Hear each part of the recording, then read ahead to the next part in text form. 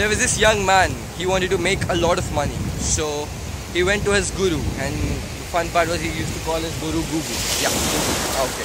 So he went to his Gugu. He told his Gugu, "Hey Gugu, I want to make a lot of money." So his Gugu said, "If you want to be successful, I see you tomorrow at the beach 4 a.m. So the man said, "Why the beach?" So the Gugu replied firmly. He said, "Want to be successful? I'll meet you tomorrow at the beach 4 a.m. dot." The young man said, "Okay, cool, yeah. I'm becoming successful just by going to the beach." Nothing like it. So next day he comes to the beach, all dressed up, expensive shirt, cool blazer. The Gugu shows up. He says, "You want to be successful, right? You want to be successful? You come to the water with me." And he said, "Okay, I will. But why?" He said, "Don't question me, just come." So here's the fun part now. The Gugu and the young fellow, he goes inside the water where the water level is this deep, until their knees, okay? So they went, the Gugu says, "You want to be successful, right? Come a little forward." They go, this time they reach until the water level was over here. Now, the Gugu again says, "You want to be successful, right? Come with me into the water." He said, "Okay."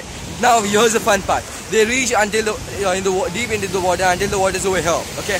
This time a big wave comes. The young fellow gets scared and he runs back. Gugu still standing here. Gugu says, "You want to be successful? You come with me deeper. Come on. You want to be successful? I can make you."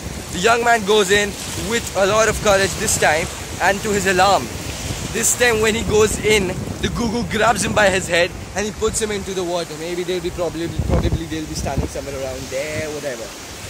And the Gugu says he keeps him in. He keeps the young man in. The young man is trying to come out. He's trying to come out, but he just can't.